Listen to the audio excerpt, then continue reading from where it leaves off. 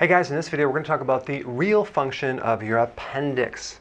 We've been taught that we don't need the appendix. It's an extra thing that we can remove without any problem. But it actually has a critical function. The appendix is a 2 to 4 inch little tube that extends off the large intestine.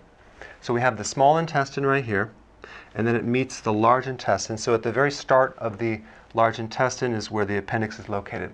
You have the ileocecal valve right through here. So the purpose of this little sac, which is basically lymphatic tissue, so it does produce antibodies and white blood cells, and it helps you with infection, etc. But the real big purpose is this. It acts like a reservoir for good bacteria in case you need to repopulate the colon after diarrhea, after antibiotics. And the reason why I think people sometimes get it infected where they have to remove it is because their diet is poor. They're eating a lot of sugar. So if you're following my recommendations, you're probably not going to get appendicitis.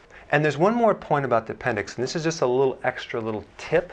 If you had the appendix removed, okay, a lot of times you'll develop scar tissue in the right lower abdomen area.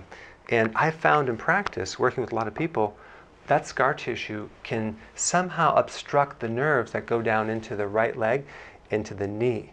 So there's a connection between appendix removal, scar tissue, and right knee pain.